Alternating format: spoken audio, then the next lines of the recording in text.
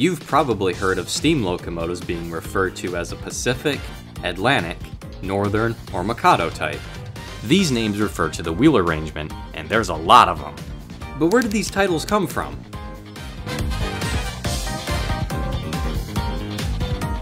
Also, I'm not going to go over every single one, just some highlights. You can look at Wikipedia or Google for a full list. The first ever steam locomotive, Richard Trevithick's Coalbrookdale, was an 0404 couple type. It was built in 1802 for Coalbrookdale Iron Works, and a similar engine, the Penny Darren, was built in 1804 for the Penny Darren Iron Works. These weren't exactly referred to as a four-coupled, but they later received that designation for having four wheels coupled together, allowing it to move. This type would be used in 1825 on George Stephenson's Locomotion No. 1 for use on the Stockton and Darlington Railway, the world's first public steam railway. In terms of more successful locomotives, we move on to the 022 Northumbrian. It was first used on Robert Stephenson's rocket locomotive in 1829. Northumbrian came from the Northumbrian locomotive, built in 1830 for the Liverpool and Manchester Railway. This engine is described as being one of the first modern steam locomotive designs, with the location of the tender, firebox, horizontal cylinders, boiler, smokestack, and smokebox all being followed in future designs. The 220 Planet type was first used on the Liverpool and Manchester's Planet locomotive in 1830. It was another step towards the modern steam locomotive design with the addition of a steam dome.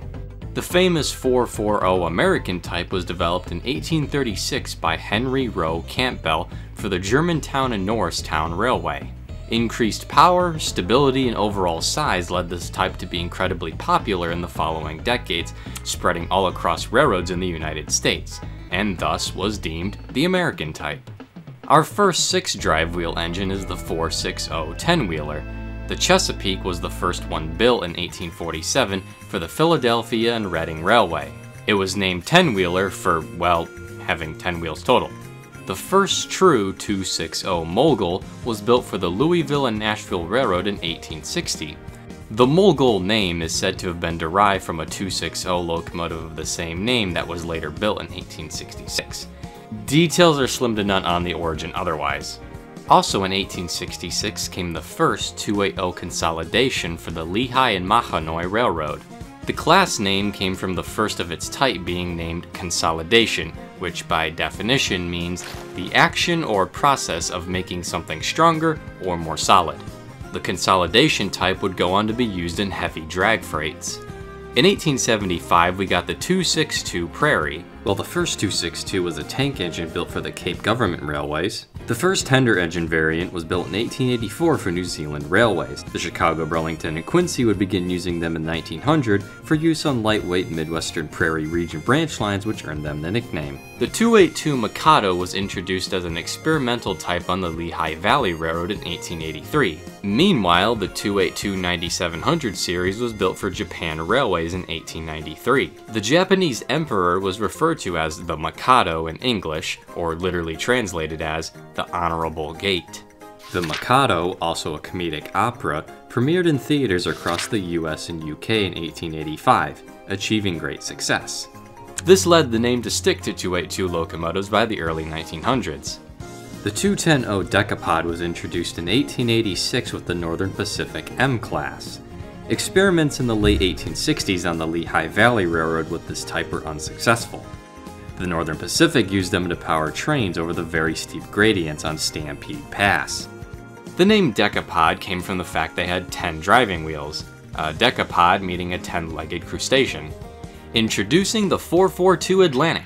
In the US, newer and larger passenger locomotives required a trailing wheel to support the weight of the firebox. This type was popularized by the Atlantic Coastline's I-Class in 1894. These engines were used for fast passenger trains, and other countries soon adopted their own variants. New Zealand Railways got the first 462 Pacific in 1901.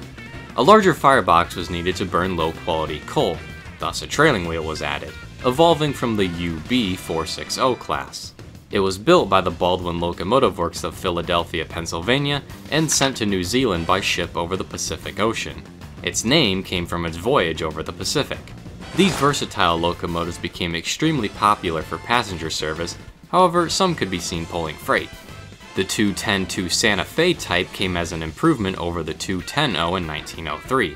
Decapods were prone to derail at higher speeds while reversing, so a trailing wheel was added. The Santa Fe Railroad was the first to use the 210-2 with the 900 class, thus the name stuck. The 482 Mountain was first used by the New Zealand Railways X class in 1908. They were built to power trains over the mountainous North Island main trunk line, hence the name Mountain Type. The Northern Railway of France introduced the first tender engine 464 in 1911. Built to replace the railway's Atlantic types, they were given the name Baltic after the Baltic Sea. The New York Central Railroad in the US would build their own famous 464s starting in 1927. They were called Hudsons, named after the Hudson River that the railroad ran parallel to. The Milwaukee Road would build their own class of 464s in 1930, retaining the Baltic name. The 210-4 Texas type premiered in 1925 on the Texas and Pacific Railroad. Their name came from, well, that's probably obvious. The Santa Fe had some experimental Texas types a few years prior, but they became famous on the Texas and Pacific.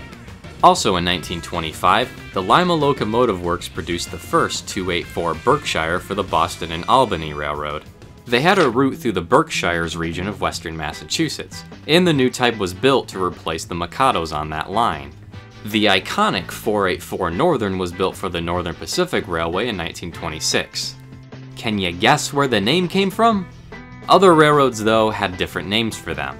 484s were Niagaras on the New York Central, Confederations on the Canadian National, Greenbrier on the Chesapeake and Ohio, and Potomac on the Western Maryland. Drastically increasing in size, we get the 2884 Yellowstone built for the Northern Pacific in 1928.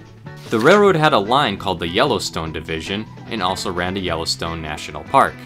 These engines gained more popularity with the Duluth-Mesabi and Iron Range in 1941. Keeping the theme of huge engines, the 4664 Challenger was first built for the Union Pacific and Northern Pacific in 1936. Challenger came from the fact they were built to challenge the task of hauling long and heavy freight trains over areas like the Wasatch Grade on the Union Pacific. To complement the Challengers, the 4884 Big Boy was introduced in 1941 exclusively for the Union Pacific. They were originally going to be called Wasatch after the Wasatch Grade, but an unknown employee wrote the name Big Boy on the engine. As one of the largest steam locomotives, well, ever, the name was aptly deserved. The 2666 Allegheny was built for the Chesapeake and Ohio Railway in 1941. On the Virginian Railway, they were called Blue Ridge. Their names are derived from the mountain ranges they were meant to conquer. The last few I'm going to mention don't exactly pertain to one single wheel arrangement, so lightning round, go! The Camelback was developed in 1853. Its rear looks like a camel's back. The Forney was created by Matthias N. Forney in the early 1860s. The Fairley locomotive was patented by Robert Francis Fairley in 1864.